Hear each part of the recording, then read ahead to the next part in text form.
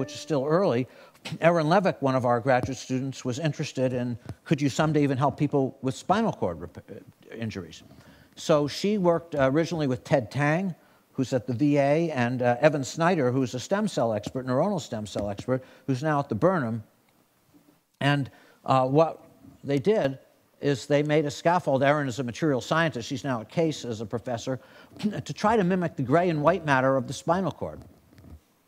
And she has an outer part that can help provide axonal guidance and an inner part, which is porous, where she'd put neuronal stem cells. Here's a picture of what it looks like. And what I'm going to show you are some of the animal studies that she and Ted did. The first trials were a huge amount of work. Basically, what they did is 50 animals for 400 days. They followed them. There were all of these, you'd put the implant in. We'd make the rats paraplegic. You'd put the implant in, and you'd follow it. And basically, the implants put in each case within 24 hours of the injury. So what I'm going to do is show you a mean from one of the control groups.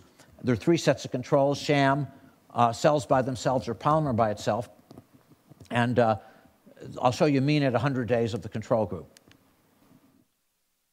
And what you see when you look at these animals, there are like 12 or 13 in each group, is there's a scoring system, BBB scoring system. He has about a 5 out of 20.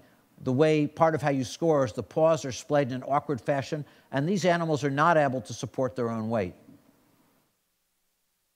We'll just follow him for a little bit. But if you put the implant in, and particularly if you put the implant in with cells, they do better. And you can actually get up to a 14 on the mean, which is the average of the treated group. And let me just show you that, also at 100 days. And it's not a cure by any means. They're still clumsy, but he's doing much better. He is able to support his weight, and he's kind of heavy. Notice the paws are also splayed more normally.